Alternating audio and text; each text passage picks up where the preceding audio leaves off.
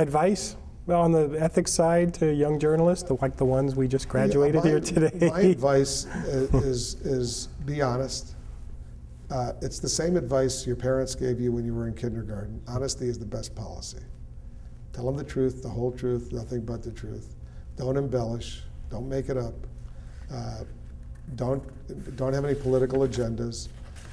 Make sure that the aggrieved party has a right to comment before you go to air or go to press.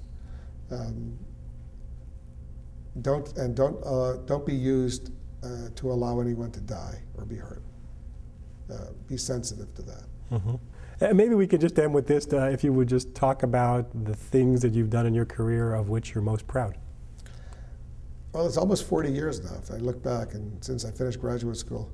I've been proud of all the journalistic work that I've done in the 70s and 80s, covering the Middle East. I've been proud of the military, when I was a Pentagon correspondent, military stuff that I covered. I was almost 7 years as our senior White House correspondent during the Clinton administration. I've been anchoring shows for the last 15 years at CNN Inside Politics. Then Wolf Blitzer Reports, The Situation Room, Late Edition I did for 11 years, our Sunday show. I'm very proud of all that work. I think we did a good job. And was it the greatest journalism ever? No, but it was important. I've been blessed to cover some of the most important stories of our lifetime, the last 30 or 40 years. I was there covering whatever big story there was that CNN would send me. I've been with CNN now for 21 years. So television, that's a long time, to be at the same place.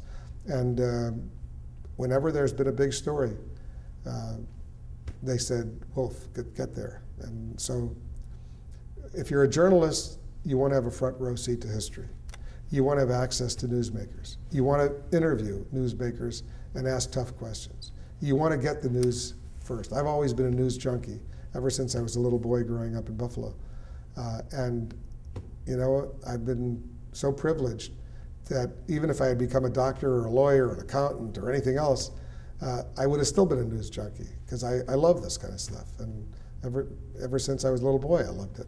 So if you're passionate about it, do it, and I've been passionate about it. And even at this stage, I love what I'm doing, and I'm looking forward to doing it for many more years to come.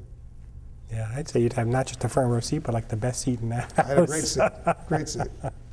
All right, well, thank you so much. Thank you.